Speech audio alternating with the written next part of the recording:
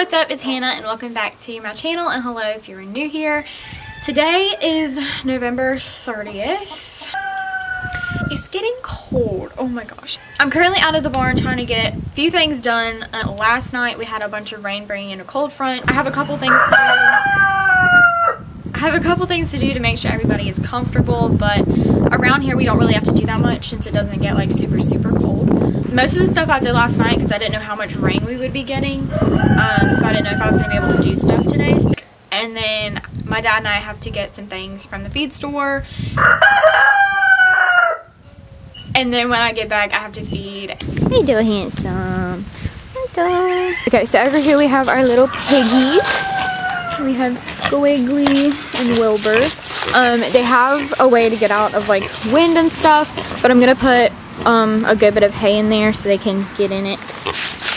Yes, that's what we're going to do. So I have to go and grab some hay. There we have Miss Nala. She is so cute.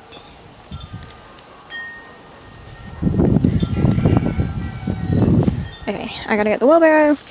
God, I gotta go rinse it out because it has a bunch of water in it from last night.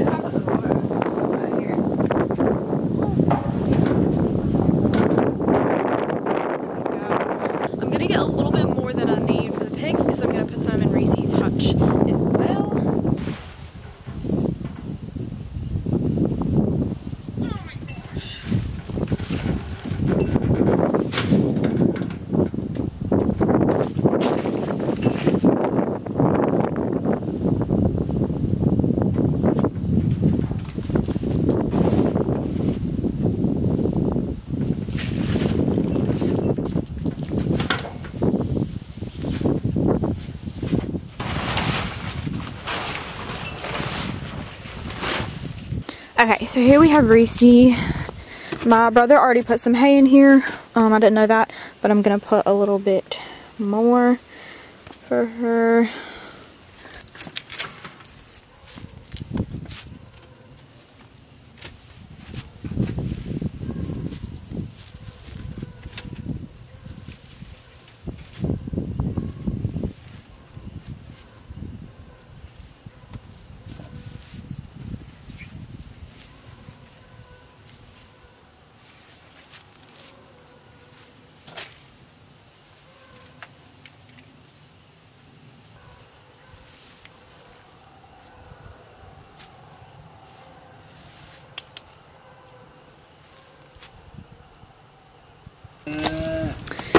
Okay, so she'll kind of fix it however she wants.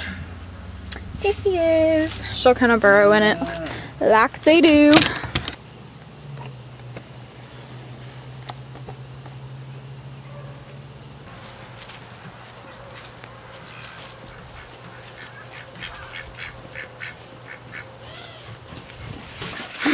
Y'all can kind of see what they look like whenever they come out of their hay, because they get inside of it and make their little bed.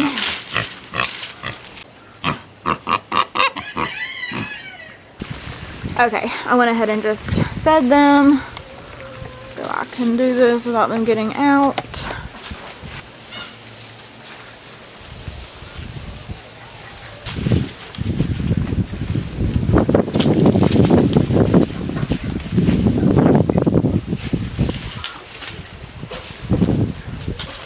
I try to make it tall since they like go inside of it. I try to go up.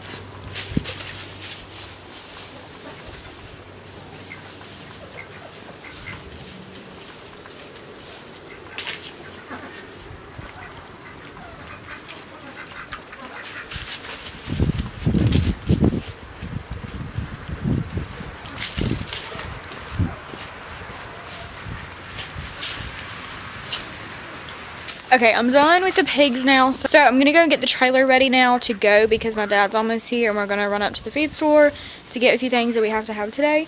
And when I get back, I have to feed up, and what else do I have to do?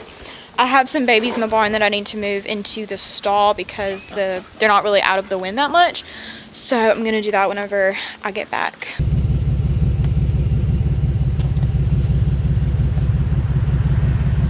Alright y'all, it is now a few days later. I have been editing my video and I unfortunately lost several clips that I had from a few days ago. I had filmed me like unloading feed and moving the babies in the barn and stuff, and I filmed something else. And I lost the clips because I've been having trouble with my hard drive and stuff, and I had already deleted them off my memory card. Yeah, sorry about that. So yeah, all the animals have been doing really good. Like I said at the beginning of this video, we don't really have to do that much living in Florida because it doesn't get like that cold. All of our dogs are like inside dogs, and then Southern, you know, she comes outside a lot too. But, you know, she sleeps inside and everything.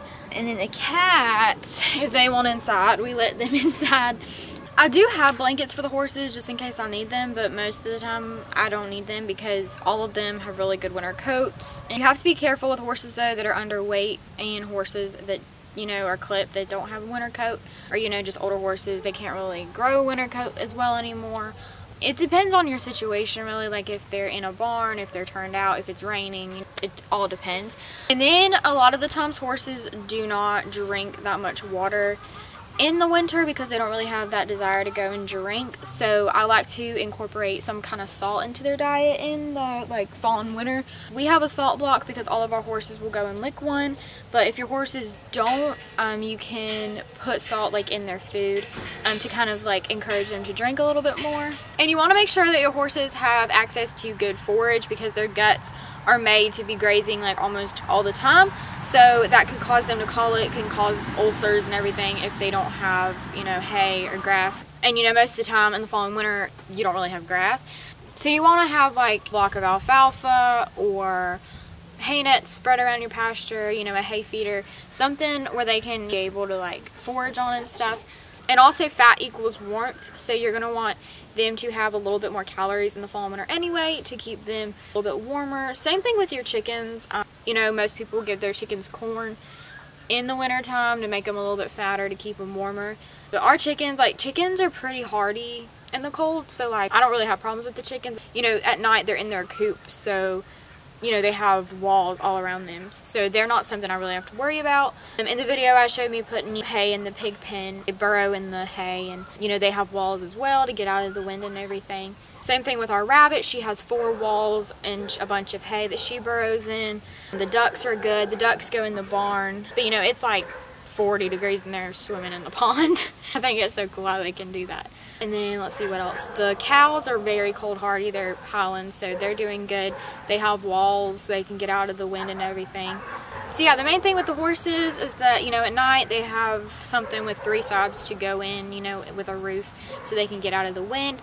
And then making sure they have access to hay. I normally spread alfalfa and coastal. I mix it and I spread it all around the property. And then they have access to their salt block that is by our water trough. Something I've also talked about in one of my recent videos is giving them mineral oil or sand clear, Metamucil, something like that to help clean them out in the fall and winter, just in case they get some sand inside of their systems. It could cause them to colic. So normally I'll do mineral oil maybe like once a month just to kind of help flush them out a little bit. I know from Ace Hardware and our local feed store you can get a whole gallon of it, and I think Tractor Supply has a whole gallon of mineral oil also, and you could probably order it off of like Amazon or something.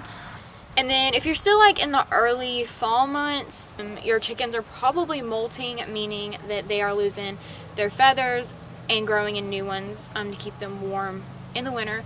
And during this time you want to incorporate more protein in their diet because feathers are made up of protein, so they need more protein to grow in their new feathers. There's several things you can give during molting season, but I think cat food and mealworms are the best things because they're higher in protein. And a lot of the times you'll see them eat their feathers because they know that they're made out of protein and they're trying to grow new ones. So if you see your chicken eating feathers, they probably need more protein in their diet. Before I go, I want to give today's notification shout out. Today's shout out goes to Susanna. I'm going to have it up there on this screen. And she said, I have been subscribed and had the notification bell on for the longest time I can remember. Love your videos and keep up the great work. Thank you so very much, Susanna. I appreciate your support so very much. I appreciate every single one of y'all.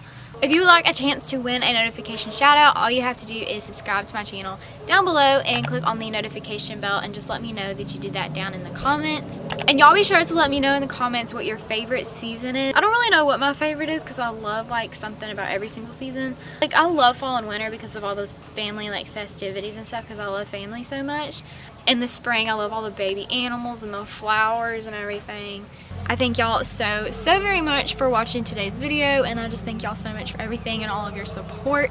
I will see y'all really soon with another video. Y'all be sure to stay warm and stay safe out there. I love y'all so much, and I'll see y'all next time. Bye.